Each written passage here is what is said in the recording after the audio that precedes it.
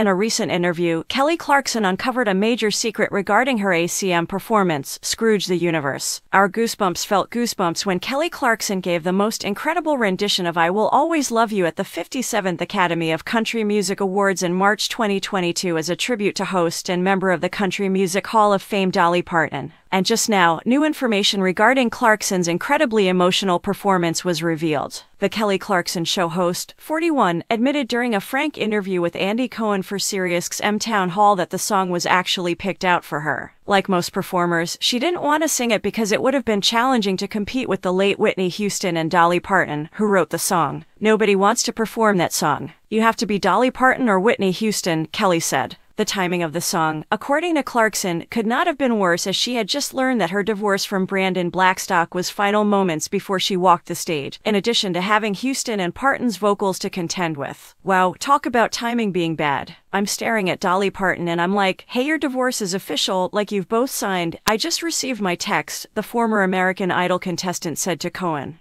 Just before taking the stage to perform I Will Always Love You. Screw you, universe, I yelled. Is that the time frame? Cohen made a joke about wanting to perform since you've been gone or anything similar on stage. Nevertheless, despite the, shall we say, unusual timing, Clarkson managed to deliver a great performance that even caught the eye of Sometimes I Cry singer Chris Stapleton. Kelly claims that he texted her to congratulate her on her performance and that she took a picture of the text message because she is such a big fan. Kelly claimed that it left her on cloud nine for like a week, and she continued, I just felt really special that someone I admire and have admired for years, even before he came on the scene in a big way, on a song that no artist wants to do. Because you shouldn't. It just made me feel really good. I don't think he even knows, but that made me feel really special.